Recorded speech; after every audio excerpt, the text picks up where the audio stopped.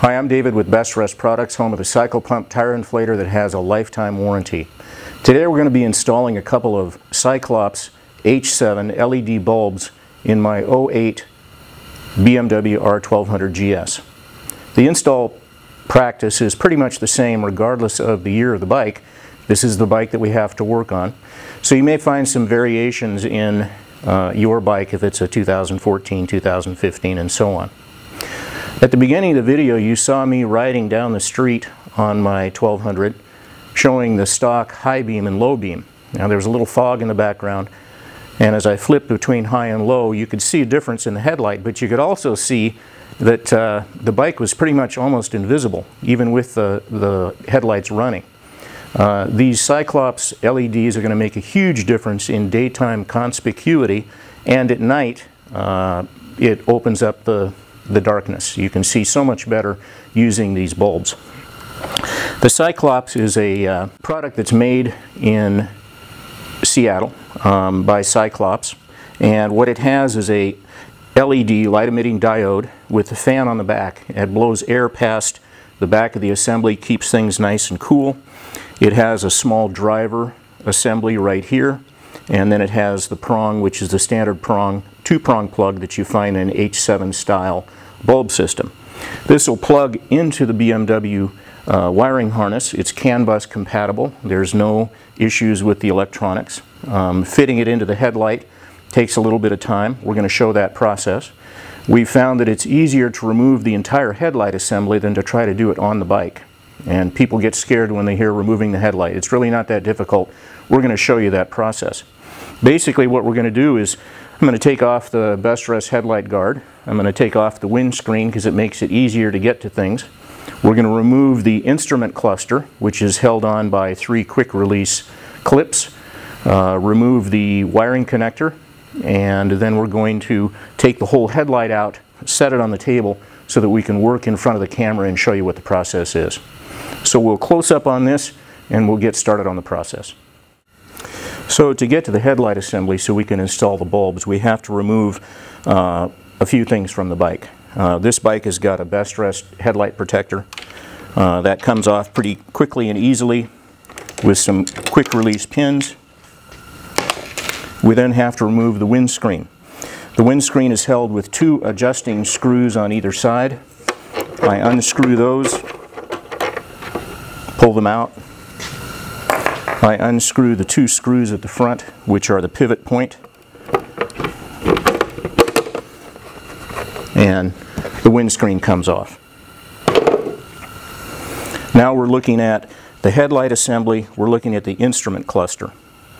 The instrument cluster has a wiring connector on the side with a couple of pinch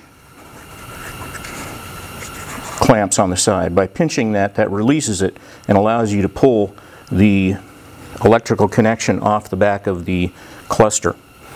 The cluster itself is held in place in 3 points with some pins that come through a bushing and then some very small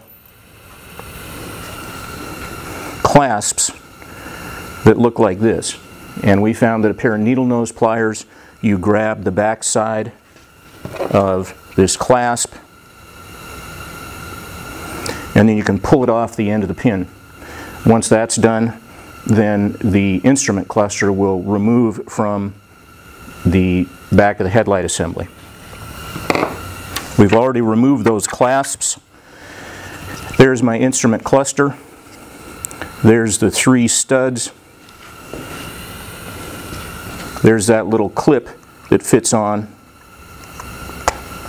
When we go to do the reinstall, we'll be putting this back in place.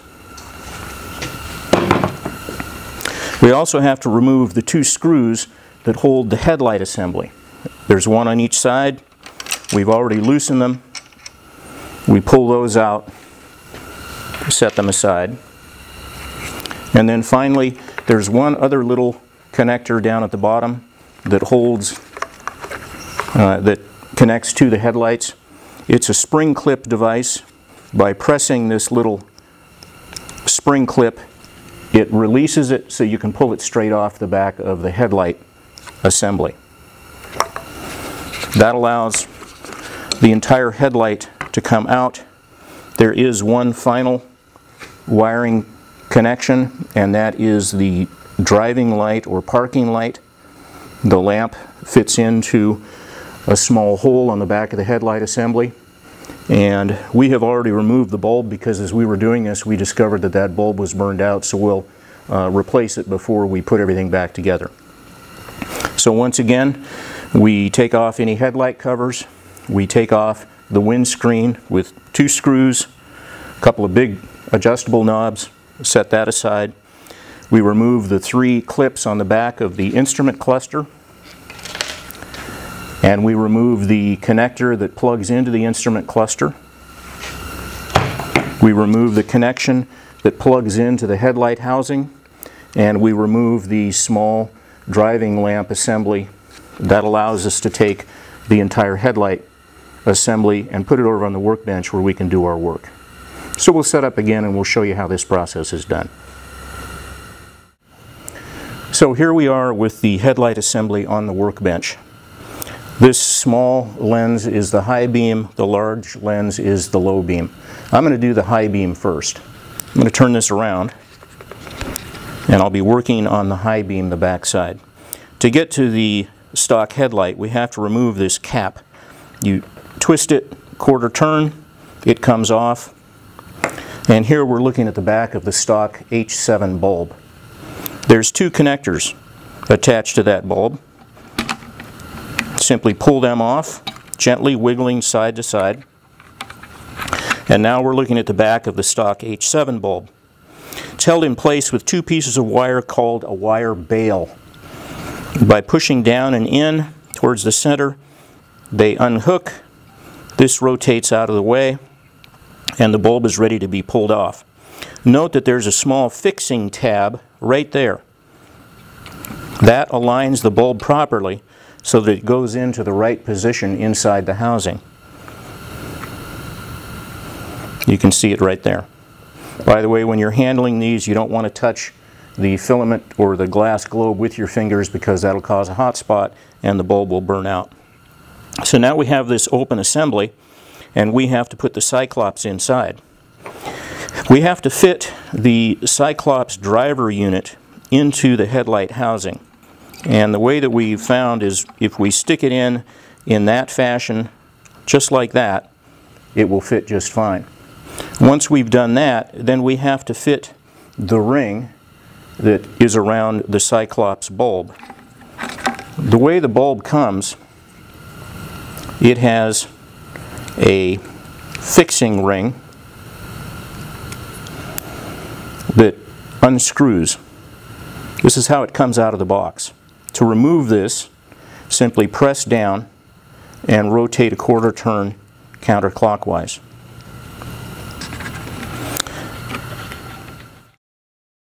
We're going to fit this driver in first, then we're going to fit the flange into the headlight housing, and then we're going to rotate our wire bails around that flange, and now that's in place.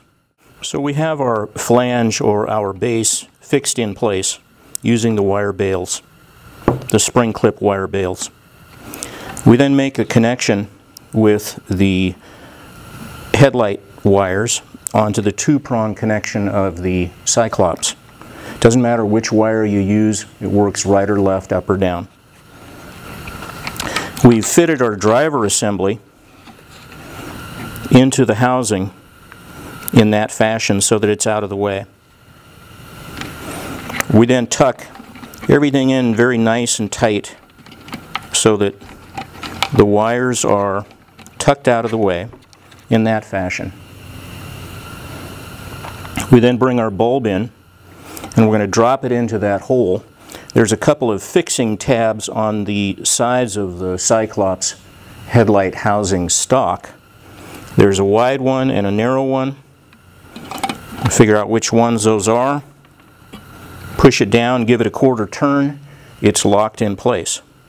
And the final thing is just twist my wires around gently so that they're tucked down inside in this fashion. So I don't have anything sticking up. I've got all my wires pushed off to the side. I bring my cap, put it in place, find the fixing notch, give it a quarter turn, and it locks in place, and the high beam install is complete. So now we're going to install the low beam Cyclops bulb. The low beam goes into the large reflector assembly. So we're going to turn this around. We'll be working on this side. To remove the stock headlight, it's a matter of pressing and unscrewing the protective cap. Now we're looking at the back of the connector and the bulb. Wiggle gently and take off the two-prong connector. Again, we see a pair of wire bails. The wire bails hold the stock headlight. By simply pressing down and towards the center, that releases that spring clip which rotates up out of the way. We take a hold of the stock H7 bulb and remove it and set it aside. I'm going to turn this in this fashion so the headlight is basically upside down. We found this seems to work better. First thing I'll do is remove the flange or the base from the Cyclops housing. Just press it down, give it a quarter turn, it removes. The next thing I'll do is make a connection between the BMW connector and the Cyclops power connector. Now what I have to do is to get all the wires down inside the headlight assembly, and I have to do it in a way that it doesn't affect the rotation or movement of the reflectors inside the black housing. You adjust your headlight by using this funny looking screw assembly right here. By screwing it in or out, that will adjust the bulb up or down. And this funny flip lever right here is a compensator to compensate for a heavy load on the bike. So let's say you're running without any load at all, you would typically have it in the up position. When you this is upside down, so right now I pushed it the other way. But on the bike, you would flip it to the down position so it's perpendicular, and that brings the headlight into adjustment to compensate for the loads. But in any case, you can adjust this screw to make the whole headlight housing move inside. You may find that you have to make this adjustment a little bit at a time so that you can fit the pieces inside, but in my case I already had it adjusted so that it worked just fine. But what I have to do now is I've got to get these parts fitted inside the headlight, and I found that by working in this area, which is closest to the instrument cluster, I could snake that connector inside. I could also fit the driver assembly up above in the same fashion. So everything is basically going to be sitting on top of the reflector housing. It would be towards the top of the bike. In this case, we're upside down, so it's at the bottom of what you're seeing on the screen. Once that's done, I have these pieces in place. I now have to fit the flange or the base of the bulb. I put that in place and I find my two fixing tabs. I get it aligned between those two little prongs, move my wire bail down on either side.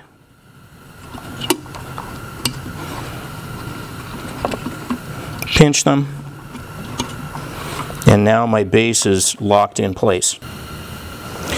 One thing that we noted when we were doing this install is the placement of the driver and the two-prong connector. It's important that you have these pushed far enough inside the housing so that they're not tight between the back of the reflector and the edge. So you really have to kind of stuff it in this way towards the high beam assembly. That allows room for the headlight reflector to be adjusted by your adjustment knob. If it's back against the back side of the rounded reflector, it's going to prevent that adjustment. So make sure that you get this down inside so that it's free and you've got some wiggle room on that driver. And once that's done, then fitting the LED light in place in that fashion, and using my screwdriver I can tell those pieces are loose, they're not going to cause any adjustment issues. Then I make the connection with the rubber cap, find my engagement points,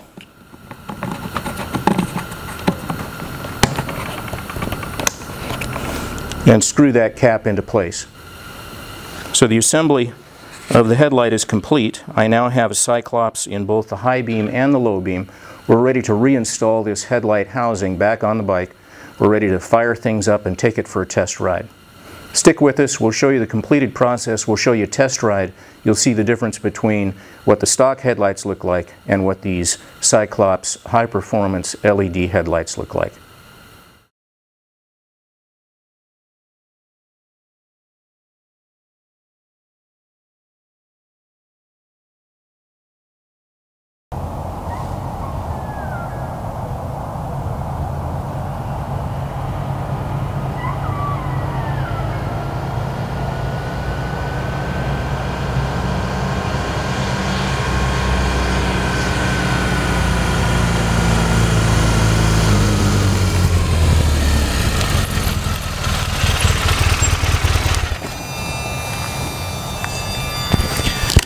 This is David with BestRest Products, home of the Cycle Pump Tire Inflator that has a lifetime warranty. Thanks for watching this video showing the Cyclops LED lights on a BMW 1200GS. We'll see you on the trail, and ride safe.